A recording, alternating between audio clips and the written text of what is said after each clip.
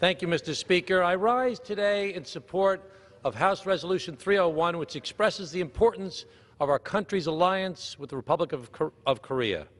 100 years ago, the Republic of Korea declared itself sovereign, formed a provisional government, and set the wheels in motion for it to become the vibrant, prosperous, and free society that it is today. The United States and South Korea have developed a special bond formed in shared strategic interests and cemented by commitment to democratic values. Our alliance is central to advancing democracy, free markets, human rights, and the rule of law in the Asia-Pacific region and throughout the world.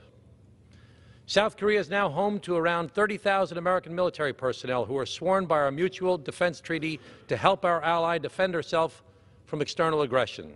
South Korea is also one of our largest trading partners. Trade and security are not the only cornerstones of our relationship. Nearly 2 million Korean Americans live across our country, enriching all aspects and fabric of our society.